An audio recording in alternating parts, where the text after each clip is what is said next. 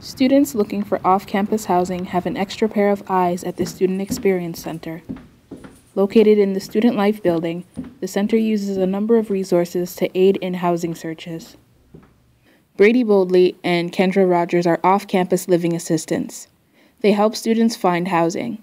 Unlike independent online searches, the team at the Student Experience Center can provide all kinds of off-campus housing information for beginners, in addition to tailored search listings you won't find on regular community search engines.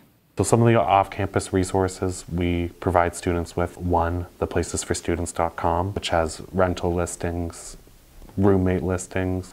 Two, the Student Life portal off-campus tab, which has a bunch of information regarding how to behave as a good neighbor, bylaws in the Oshawa area, and three, the campus handbook. The assistants say off-campus housing is often a first choice for returning students, but they don't discourage first years from coming in and exploring housing options. There's so many options with off-campus. It depends on the student, on whether it's going to be a primary or secondary. Normally we do get upper year students or more mature or transfer students to often go off-campus living as compared to first year students, just because they're looking for a different scenery. The Student Experience Center also offers unique services for prospective tenants. They can request services throughout the year.